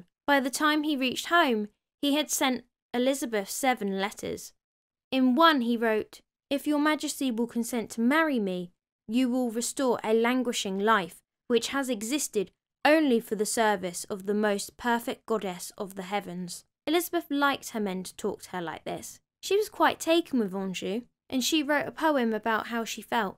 In October 1579, marriage negotiations were now underway. However, Elizabeth's counsellors put their feet down about some of the terms proposed by the French. They weren't prepared to crown the Duke of Anjou King of England immediately. He'd have to wait until after the coronation, and they were not prepared to give him an income of £60,000 a year. Parliament also hated the idea of their Queen marrying a Frenchman. The idea of a marriage to a Catholic Frenchman was even worse, and it was very unpopular with many of Elizabeth's Protestant subjects. And in the November of 1579, it really did look as if Elizabeth might actually marry. I feel like Elizabeth must have looked back at when Mary married Philip. That marriage was extremely unpopular, and the Wyatt rebellion happened as a result. Could she be facing the same thing if she also went through with this unpopular match? So instead of pushing ahead, she asked her counsellors what she should do next. When they came down against the marriage, she burst into tears. The next day they came back, very contrite, and said that they would do anything if it would make her happy. Elizabeth and the Duke of Anjou saw each other on and off over the next few years. Anjou was fighting on the Protestant side in the Netherlands, and he wanted Elizabeth to back him. On one occasion, they appeared together on a balcony, and Elizabeth announced that she was really going to marry him. She kissed Anjou on the lips, took a ring from her finger and gave it to him. Technically, it was official that they were engaged, but then the very next day she called him to her privy chamber and said that she could not marry him. Rather than cause unrest, the Queen's virginity became an unlikely source of unity, a defiant symbol of her virtue and sacrifice. Portraits of Elizabeth became loaded with symbolism borrowed from the Virgin Mary or from the chaste classical goddess Diana. And, like a goddess, Elizabeth's appearance in art remained ever youthful. Loyal supporters wore her image as a badge, courtiers gushed their admiration in poetry, and the wider country celebrated in festivals and pageants. Elizabeth was married to England. In 1580, Francis Drake returned home from his world voyage. Look what I got. I got a jar of dirt. Being a much better pirate than Jack Sparrow, Drake returned with £800,000 worth of stolen treasure, not to mention some sample potatoes and a tobacco plant, and tales of strange creatures called llamas. Drake gave Elizabeth a crown that had 5 emeralds in it, which she wore the following New Year's Day. He was knighted the next year as a result for all of his presents to the Queen. Elizabeth couldn't afford war with Philip, but she was determined to weaken his power by providing support in the Netherlands and get her pirates to rob his. Despite having changed her mind about her frog, the Duke of Anjou was still in England. And by December 1581, she wanted to get rid of him so badly that she paid him £10,000 just to get rid of him. I'm going to show you a picture now from the National Archives website showing you just how much that would roughly be in today's money. Robert Dudley was charged with escorting the Duke of Anjou to Holland. Elizabeth was nearly 50 by the time it was finally over with Anjou. There was now no question of her ever producing a baby. The person with the best claim to succeed her was Mary, Queen of Scots, who was still stuck in prison. Mary's arrival in England had destabilised Elizabeth's control over her country. If you remember, Pope Pius V had excommunicated Elizabeth just after Mary arrived in England back in 1570, and this meant there were always some Englishmen who felt it was their duty to get rid of Elizabeth from the throne of England. But now, the Pope went even further. He said, "There is no doubt that whoever sends that guilty woman out of the world with the pious intention of doing God's service, not only does not sin, but gains merit." It was an open invitation to English Catholics to kill the Queen and put Mary on the throne. November 1583 saw the Throckmorton plot. The plot? A young Catholic man, Francis Throckmorton, organised a plan for a French army to invade England and replace Elizabeth with Mary, which was paid for by King Philip II of Spain and the Pope. Elizabeth's actions? Throckmorton was executed and Mary was moved to Tutbury Castle in Staffordshire, where she was held in isolation and was allowed no visitors. The unravelling of the Throckmorton plot, also to replace Elizabeth with Mary, led to the creation of the Bond of Association and the Act of Security of the Queen's person in 1584. Mary, though not specifically named, was now responsible for future plots instigated in her name. Sir Francis Throckmorton was tortured on the rack, a form of torture that left victims crippled for life. Throckmorton gave nothing away the first time round, but the thought of a second session on the rack was too much for him, and he told Walsingham everything he wanted to know. This is how Elizabeth learned that Philip II of Spain was planning the Enterprise of England, a Catholic crusade to conquer England and put Mary, Queen of Scots, on the throne. Throckmorton was hanged at Tyburn and the Spanish ambassador kicked out, but Elizabeth's Parliament and Council were seriously worried by the Throckmorton plot. They thought that Mary, Queen of Scots, should have been among those executed, but Elizabeth wouldn't hear of it. Perhaps she remembered how she herself had been the centre of every plot going when her sister was queen, whether she liked it or not. Maybe she simply didn't want to create a Catholic martyr. Whatever the reason, even though she was often angry at Mary, she said there was no real proof against her. This wasn't good enough though for Francis Walsingham, who was determined to catch Mary. Don't worry, Mr. B. I have a cunning plan to solve the problem. Francis Walsingham set out to entrap Mary. Pretty soon he had proof that Mary was in league with all sorts of people, which included the banished Spanish ambassador and the French ambassador.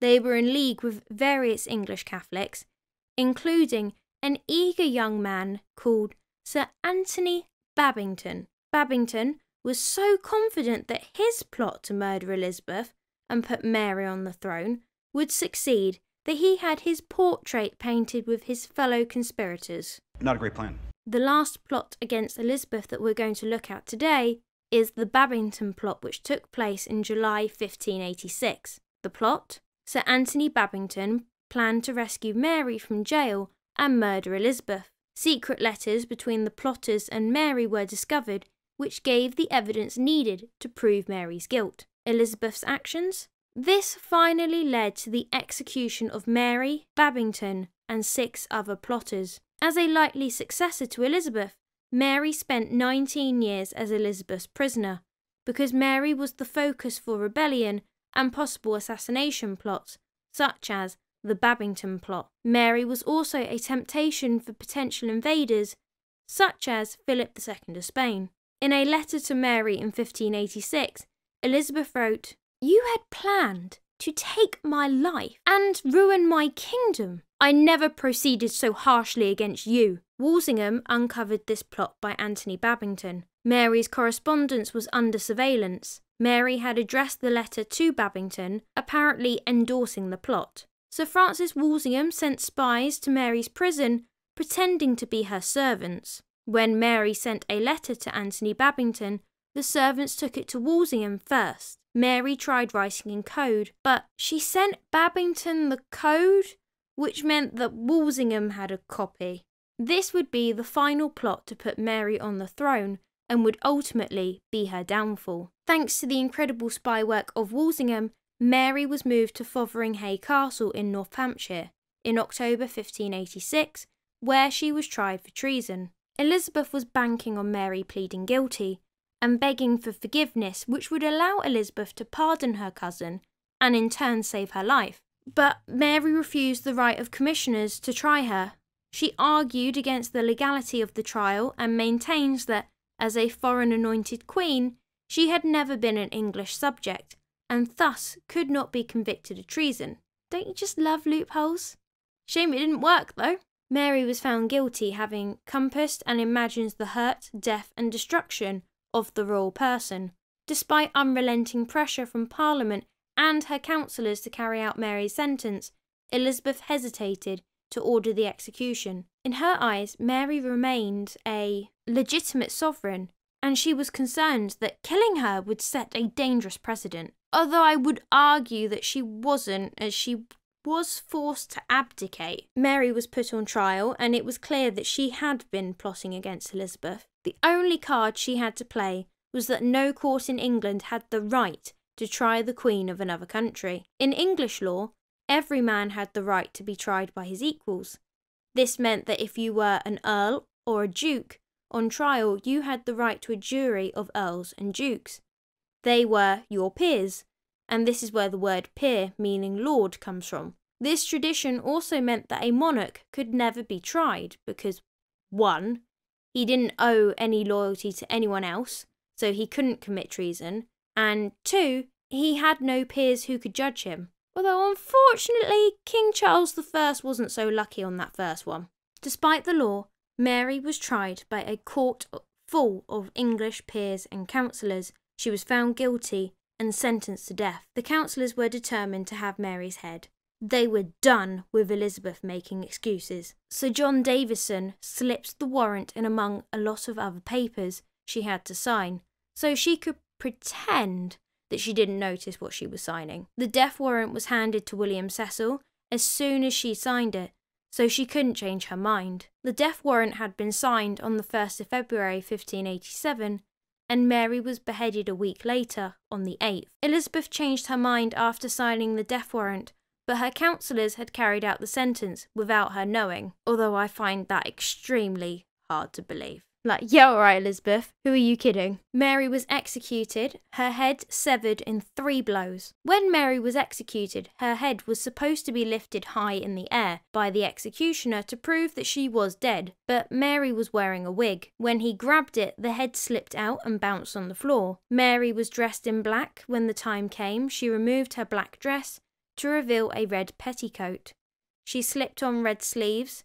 She wore red so the blood wouldn't show, and she wore a turban round her head to keep her hair out of the way of the axe. But then I feel like that contradicts the wig story, so again, I don't know how much of this is actually fiction and how much is fact. I mean, I know the fact that her head was chopped off, that was definitely fact. And her eyes were bound with a white cloth trimmed with gold. The axeman's assistant held her body still while the axe fell. It missed her neck and cut into the back of her head. The second chop was a much better shot, but it still needed a bit of sawing with the axe to finish it off. Mary's pet dog, a Skye Terrier, had slipped into the hall under the cover of her skirts and was still hiding there when the head was off. It finally came out whimpering. It is said that the dog refused to eat and pined away and died. To be honest, the bit with the dog, well, actually, to be honest, the whole thing kind of sounds like a romanticisation of her beheading. Bit like with Jane Grey fumbling for the block. Let me know what you think in the comments section down below. Mary's heart was removed and put in a glass jar. Got it! The English didn't want any of that Robert the Bruce nonsense with loyal Scots, following a heart into a battle. The heart was buried in the castle grounds. Mary had asked to be buried in France. She was actually buried in Peterborough. I mean, I've heard that Peterborough looks just like France in the summer, right? In 1612, her son, King James I of England, had her coffin moved to Westminster Abbey. Her heart still lays buried in the grounds of Fotheringhay Castle, where she was executed. Elizabeth was furious when she found out that the execution had already happened. The council pleaded with Elizabeth, claiming they wanted to spare her the pain of having to order Mary's death. Elizabeth claimed her advisors had betrayed her wishes. Elizabeth might have been genuinely distraught by the execution, but it was already too late, the minute that she'd signed the death warrant, quite frankly. Elizabeth did apologise to Mary's son, James. I'm sorry. In her letter to James, she wrote, "My dearest brother, I want you to know the huge grief I feel for something which I did not want to happen, and that I am innocent in the matter." James accepted the apology, but the Spanish, not so much. In all honesty, I think James mourned less than what Elizabeth did.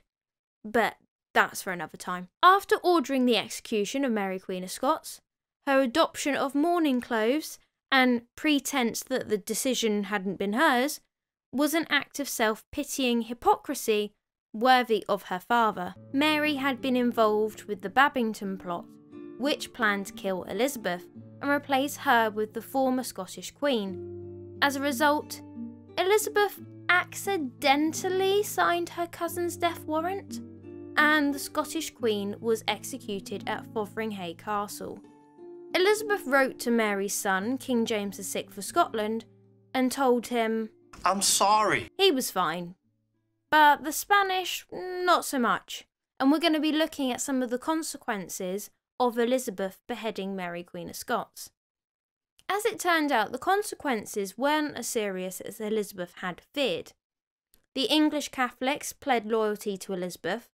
Scotland, as briefly mentioned earlier, didn't really care, as now King James VI was now Elizabeth's potential heir. France still wanted an alliance with England, as they were scared of the mighty Spain, and Spain was already warring with England over the pirating and the Dutch revolt, so her death had very little effect. What it did do, though, was give King Philip II of Spain a reason to attack England. In July 1588, Elizabeth knew that the Spanish Armada was coming. Philip had been plotting against England for years. His first plan of trying to marry Elizabeth failed. His plan of trying to replace Elizabeth with Mary Queen of Scots had failed, and Sir Francis Drake and the other English sea captains were rubbing salt in his wounds by stealing his treasure. He also believed that he needed to help free the English Catholics, but the English Catholics didn't want a Spanish king ruling them any more than the Protestants did. People still remembered the terrible days when Philip had been married to Mary. It was Philip that had encouraged the burnings, not Mary. Now Mary Queen of Scots had been executed, he had a cast-iron excuse to march in, depose Elizabeth, and avenge her death. He planned to send an armada, which is Spanish for large fleet, you're welcome, to put the English navy out of action, so that the Spanish troops could cross the Netherlands in other, smaller ships and conquer England. Philip had planned the armada for 2 years, and it pained him that Elizabeth was on the throne without him as consort. Not saying that he was in love with Elizabeth, but if she was on the throne, then realistically, if his first plan had worked, he would be ruling it too. And that's what he wanted, the kingdom, not Elizabeth. Philip at this point was 61 and Elizabeth was in her 50s. Soon after departing from Lisbon, Spanish ships had been damaged. Men had diseases and food had gone rotten, all before leaving. They had to stop at Corona in northern Spain for repairs. The commander of the fleet wrote to Philip telling him what had happened and that the men are weak. But Philip wanted the attack to go ahead as planned. They planned on sailing up the Channel, meeting with a Netherlands force led by the Duke of Parma in Dunkirk, who were to be ferried across in barges to invade Kent. The Armada would protect that fleet as they went on to England. It is claimed that Sir Francis Drake stood on Plymouth Hoe playing a game of bowls, and when he was interrupted to be informed about the arrival of the Spanish fleet, he said, "Time enough to play the game, and thrash the Spaniards afterwards." And he was determined to finish his game of bowls before dealing with the Armada. However, this is a lie. He did not play bowls at the arrival of the Armada. All accounts of Drake playing the game were written years after the event. You sit on a throne of lies. Meanwhile, English troops had been gathering at Tilbury in case the Duke of Parma landed from the Netherlands. Elizabeth decided that she would go and meet the men who were going to defend their country. Not everyone thought she should go. They were worried about her safety. What if a Catholic was among the troops? Would they take a shot at her? Elizabeth had long since forgiven Robert Dudley for his marriage to Lettice, and he was now in command of the troops at Tilbury. That was the real reason she was going. The Spaniards now had to make it up the channel. Some of their ships crashed into each other, and an explosion lost them 2 ships. The navy intercepted the Armada in the channel, and Drake took one of the Spanish ships, the Rosario. While at Tilbury, Elizabeth made an infamous speech that would inspire the English for centuries, and it's even used by our lionesses. The story of the Armada and Elizabeth's speech at Tilbury is used to inspire our little island in times of need. I know I have the body of a weak and feeble woman, but I have the heart and stomach of a king, and a king of England too, and think it foul scorn that Parma or Spain or any prince of Europe should dare invade the borders of my realm, to which rather than any dishonour shall grow by me, I myself will take up arms. I myself will be your general, judge, and rewarded of every one of your virtues. That last bit meant that she would pay the troops. As far as monarchs go, Elizabeth had a better record than many rulers on this. But she didn't pay them, despite saying she would in her speech. In the original story, the Queen's speech starts off the attack. The English set fire to 8 ships of their own and launched them towards the Armada. In a panic, they cut rank, and some ships collided. Then the wind drove the ships northward and then sailed. But yeah, Elizabeth actually made her speech 11 days after the fire ships, and after the Armada had been won. The men also were sent home as the Queen couldn't afford to pay their wages. They never actually got a chance to fight as the bad weather destroyed most of the Armada and the Spanish retreated. Elizabeth had come up with the plan to address the troops with her infamous speech while the Spanish were still in the Channel. Yet by the time she arrived at Tilbury, the Armada were already staring defeat in the face. 11 days earlier, English fire ships had attacked the Spanish fleet while it was waiting off France for its rendezvous with Parma's army. These burning vessels caused the Spanish to panic. So, when Elizabeth uttered her famous words at Tilbury, what was left of the Armada was on its way home, running up around Scotland and Ireland to get back to Spain, so basically just doing a loop of the UK to turn round. The sources don't even mention the famous heart and stomach of a king line until more than 3 decades after the event. It was first introduced by a Protestant chaplain who had been at Tilbury, although it does kind of sound like something that Elizabeth would say. Gales prevented the capture of the Spanish ships, which were driven north, and they limped home round the north of Scotland. Many ships were wrecked, hundreds of Spaniards drowned, and only half the Armada returned to Spain. Not a single English ship had been lost or taken. So, basically, we beat the Spanish because of bad weather. Sounds about right. Despite beating the Armada, Elizabeth's ongoing struggle against Spain was costly and unsuccessful, leaving a large debt to her successor. The Crown threatened prison for those who were bold enough to claim that they had not been paid. By the end of 1588, more than half of the men who had fought against the Armada had died from disease and starvation. The Spanish Armada is often depicted as this invincible navy, but it was tiny really. There was 103 Spanish ships versus 34 English ships, Elizabeth and some private ships for extra. The Norman invasion fleet of 1066 and the French force that crossed the Channel and sunk the Mary Rose in 1545 had more ships than the Armada. Here in England, we see the Armada story as a great underdog story, a victory against the evil Spain. But the Spanish never really saw the Armada as a significant setback. Elizabeth was too poor to pay those who had fought for their country, and the English Admiral Lord Howard wrote, "The sailors cry out for money, and know not when they are paid. I have given them my word and honour that I will see them paid. If I had not done so, they would have run away from Plymouth in their thousands."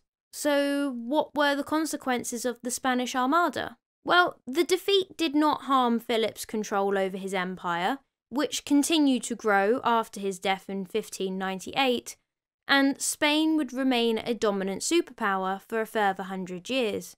Philip tried other armadas in 1596 and 1597, but both of them, again, were destroyed by bad weather, although I guess more specifically this time storms. England took it as a sign that God was on their side, even celebrating a national day of thanksgiving for its victory over Spain on the 24th of November. Elizabeth's reputation as Gloriana peaked. The Armada also meant that England was able to continue causing trouble for the Spanish Empire, and the pirates continued to attack Spanish treasure ships. On the 4th of September 1588, the Queen's favourite and one true love, Robert Dudley, died at Cornbury Park near Oxford. Dudley's health had not been good for some time. Historians have considered malaria and stomach cancer as causes of death, but his death still came unexpectedly. Elizabeth, unsurprisingly, was deeply affected and locked herself in her apartments for a few days and refused to speak to anyone until Lord Burleigh had the door broken. Elizabeth kept the letter he had sent her 6 days before his death in a bedside treasure box for the rest of her life. It was marked with "his last letter" in Elizabeth's handwriting. However, don't think for 1 minute that in her grief Elizabeth would be kinder to her cousin Lettice. No! Her grief did not make her any more sympathetic to poor Lettice, Robert Dudley's widow. Dudley had died owing the Queen a loss of money, and Elizabeth wanted it back. She made Lettice auction her furniture to pay the debt, as well as taking back a house that she had given Robert. All this, despite the fact that Dudley had left Elizabeth a spectacular necklace of 600 pearls to add to her vast collection of jewels. Elizabeth wore Dudley's necklace for the portrait that was painted to celebrate the English victory over the Armada. Elizabeth was more popular than ever after the Armada, and she had finally earned the respect of her own councillors. Lord Burleigh declared, "She is the wisest woman that ever was, for she understands the interests and dispositions of all the princes in her time, and is so perfect in the knowledge of her own realm that no counsellor she has can tell her anything she does not know before. Even the new Pope was a fan. She is a great queen, and were she only a Catholic, she would be our dearly beloved daughter. Just look how well she governs. She is only a woman, only mistress of half an island." Rude. "And yet she makes herself feared by Spain, by France, by the Empire, by all. I wish I was free to marry her. What children we would have. They would have ruled the world." "All right, Pope, calm down." In the November, Elizabeth was still milking the success of the Armada, which had happened in the July, and held a victory parade through London. England and Elizabeth had an inflated ego, so we launched the Counter-Armada, also known as the English Armada, real original, in May 1589. Now, I'm going to give my English viewers a heads up, as you know we don't like discussing battles that we lost. So, if you're English, I suggest skipping this section so you don't get triggered or end up having a stroke because you've learnt that we've actually did lose a battle. Sir Francis Drake led the counterattack on Spain with the hopes of finishing the original Spanish Armada once and for all, and to invade Portugal, which was under Spanish rule, and put a Portuguese king on the throne. But the counter-armada failed. The counter-armada suffered twice as much as the Spanish did in the original Armada. The victory of the counter-armada was not as important to Philip as the victory of the original Armada was to England. The defeat of the counter-armada was downplayed. A defeat our history wants to forget. Drake and his fleet were forced into making a stop at Corona for lack of provisions. A local woman, Maria Pitta, led a fierce resistance against the English navy. Still celebrated as a heroine in Corona, Pitta is said to have killed an English soldier herself, thereby inspiring the town to victory. 15,000 Englishmen and many of the 86 ships were lost. Elizabeth was getting old now, by Tudor standards anyway, and having witnessed the death of Robert Dudley in 1588, she would see the deaths of two other people that were close to her. The next one would be Blanche Perry, Elizabeth's royal servant right from the time Elizabeth was a child. She died blind on the 12th of February 1590, and the next death was on the 6th of April 1590. Elizabeth's spy master, Sir Francis Walsingham, died. Walsingham had engineered the downfall of Mary Queen of Scots by providing evidence of her treason against Elizabeth. William Cecil Lord Burleigh was also getting on too. He wanted to retire, but Elizabeth wouldn't allow it. But she did allow him to sit down on a stool in her presence. Usually everyone had to stand or kneel when she was in the room. Although I was watching History After Dark the other day, and they were talking about Queen Elizabeth I. And I really like what Dr. Katrina Marchant said. And she's also got a YouTube channel called Reading the Past, which I highly recommend to anybody that loves history. Like, Dr. Kat's videos are chef's kiss. Like, I love her. I think she's really funny, and I really respect her work on YouTube as well. So please go support her, go subscribe, go watch her videos. But anyway, on History After Dark, she said that Elizabeth preferred to work her council to death rather than execute them, which I thought was quite funny because actually she's got a fair point there. It's funny because it's true. Point in case, Lord Burleigh. Elizabeth had banned her godson, Sir John Harrington, from court in 1585 for disgracing himself by making rude remarks to her ladies-in-waiting. However, he managed to win back her favour in 1591 by inventing a flushing toilet, which he called an Ajax. Elizabeth travelled to Kelston Hall to try his Ajax, and loved it so much she invited him back to London to install his invention in all of her palaces. As a result, Queen Elizabeth I was the first monarch in current Britain to have a flushing toilet. However, it would be another 200 years before the idea caught on. Prior to this, Tudor palaces and great houses had little rooms called jakes. Sorry to any viewers called Jake. The waste from the jakes weren't washed away, but instead fell into a pit. With hundreds of people living in a palace, these pits soon filled up. It was actually pretty disgusting. The pits had to be opened. They were then shoveled up and carted away. The smell would hang around for weeks. That's why Tudor monarchs had 3 or 4 palaces that they could move around to. Tudors used a communal damp rag for toilet paper, as it could be rinsed and reused. Gross. As always, I am presenting you highbrow history. On the 28th of January 1596, Sir Francis Drake lay dying. The West Indies legend has it that he ordered his magical drum back to England and swore he would return to his homeland. The drum was taken back to Plymouth, where it remains today, and the drum beats out its own warning when the country is in trouble. The drum is said to have rattled when Napoleon Bonaparte was brought to Plymouth after the Battle of Waterloo. It also sounded in 1914 when World War I started. The last time the drum sounded was during the Battle of Dunkirk in World War II. If you would like a video on Sir Francis Drake and his drum, then let me know in the comment section down below. On the 4th of August 1598, Elizabeth had finally worked her senior adviser, William Cecil, to death, and he passes his political mantle to his son, Robert Cecil. Robert Dudley at this point had been dead for several years, and the Queen was in need of a new favourite. Enter Robert Devereux, Hello there. Dudley's stepson and Letitia's son from her first marriage. In 1599, Robert Devereux was a bit of a scoundrel during a period of war, the 9 Years' War to be exact. He failed to defeat his Queen's Irish enemies and would instead make peace without her consent.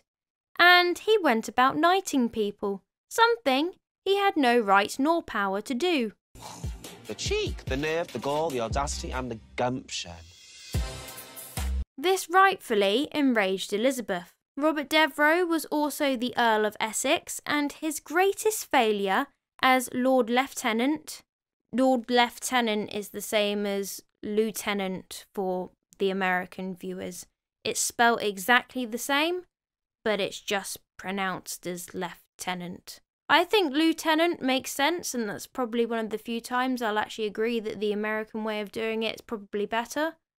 But he was Lord Lieutenant, so when I say that, that's what I mean. Robert Devereux, the Earl of Essex's greatest failure as Lord Lieutenant of Ireland, a post which he talked himself into in 1599, was the 9 Years' War.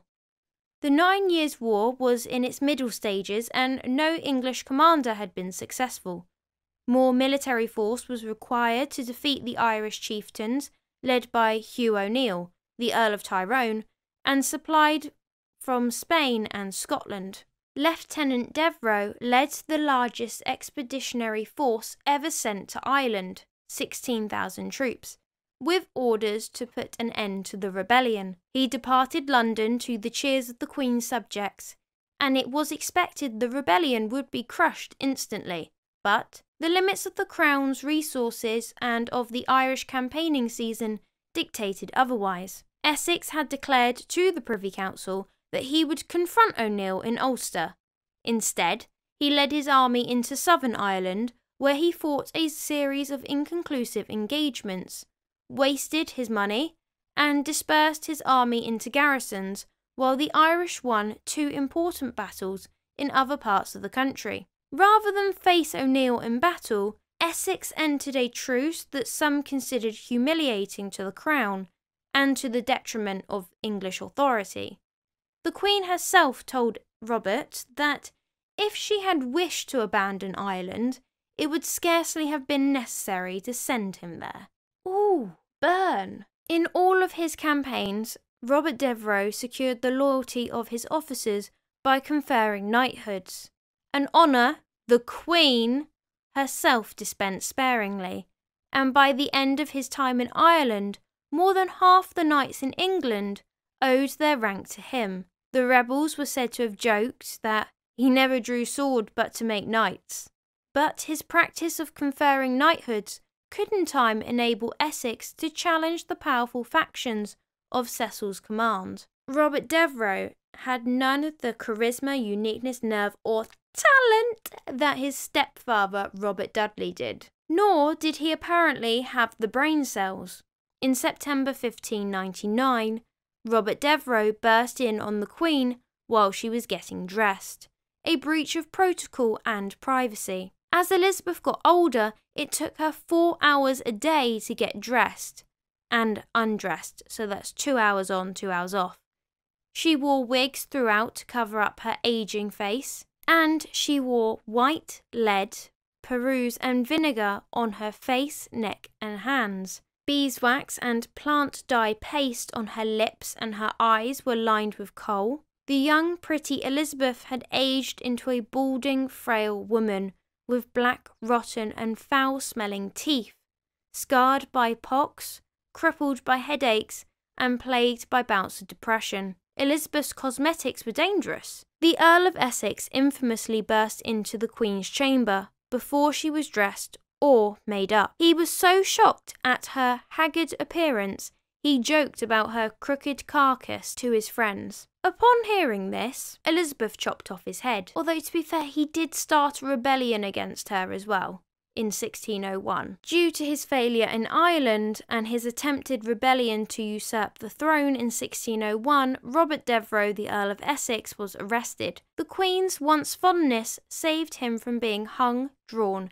and quartered. Instead, he was beheaded. Both Devereux's mother, Lettice Knowles, and sister, Penelope Rich, appealed for his freedom. But Penelope is said to have written such an arrogant letter that it ruined the appeal to the Queen. Elizabeth expected Robert to plead for his life, but he didn't, and so she signed the death warrant. On the 25th of February 1601, Robert Devereux, the Earl of Essex, was beheaded in the confines of the Tower of London, and buried there in the Church of St. Peter ad Vincula. At his own request, Essex had a private execution. On the scaffold, he swore he had never wanted the Queen's death, or intended to lead a coup. 1601 is also the year Elizabeth gives her golden speech to Parliament. There is no jewel, be it of never so high a price, which I set before this jewel, I mean your love. Until Henry VIII broke from Rome, Parliament had been an occasional event. Elizabeth had planned to keep it that way.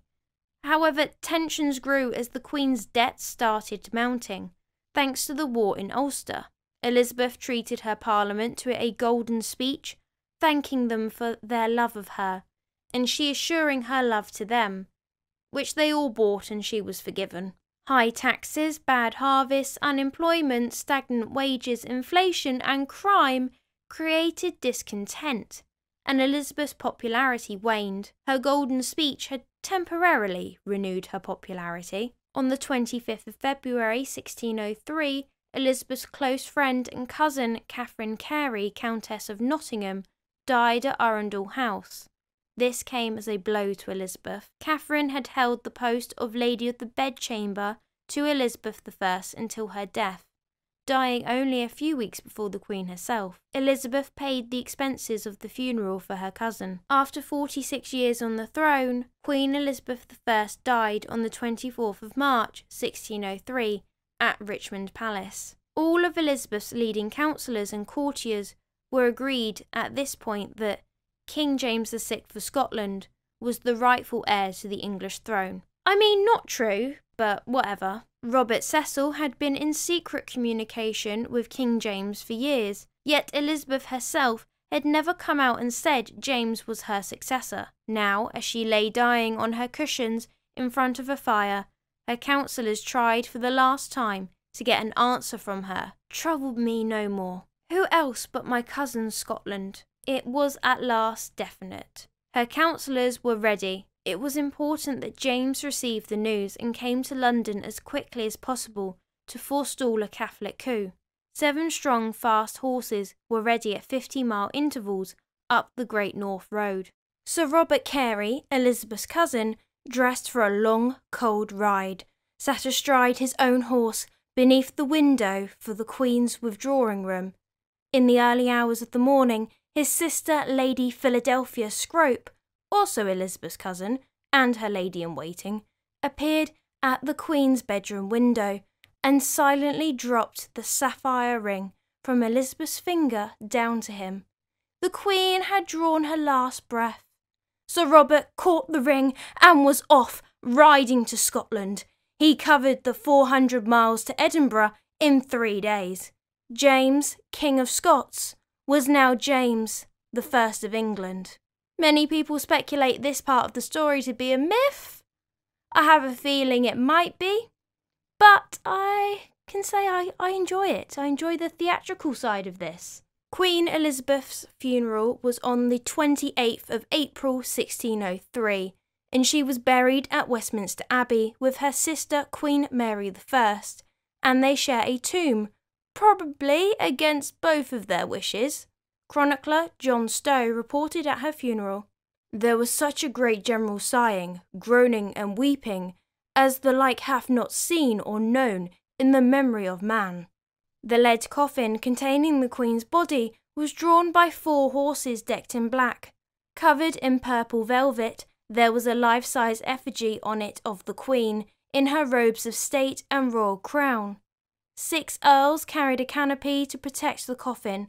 Then came the Queen's master of horse, leading her favourite palfrey. Many people wept when they saw the familiar horse without its rider. Next, dressed in black, came the chief mourners, led by the Marchioness of Northampton, Helena Snakenborg/Parr, Helena Parr. All the ladies of the court and many peeresses of the realms walked behind the coffin, through the streets to Westminster Abbey. Behind them walked 260 poor women, 4 abreast. It was rumoured that Arbella Stuart, or Arabella Stuart, depending on which version you prefer, was supposed to be the chief mourner. However, she refused to undertake the role and King James had not yet arrived in London. Hence why Helena Parr did it. And I'd like to end this episode on John Stow's full eyewitness account. Westminster was surcharged with multitudes of all sorts of people in the streets. Houses, windows, leads and gutters that came to see the funeral, and when they beheld her statue lying upon the coffin, there was such a general sighing, groaning and weeping, as the like hath not been seen or known in the memory of man. Neither doth any history mention any people, time or state, to make like lamentation for the death of their sovereign. I hope you enjoyed this video. If you did, please leave a like and subscribe. If you'd like to watch another of my videos, then may I suggest my video on Elizabeth's parents, King Henry VIII and Anne Boleyn? Or what about her predecessor to the throne, Queen Mary I? At this point, I have no idea what we will be exploring next time, as I haven't decided. But until then, have a wonderful day.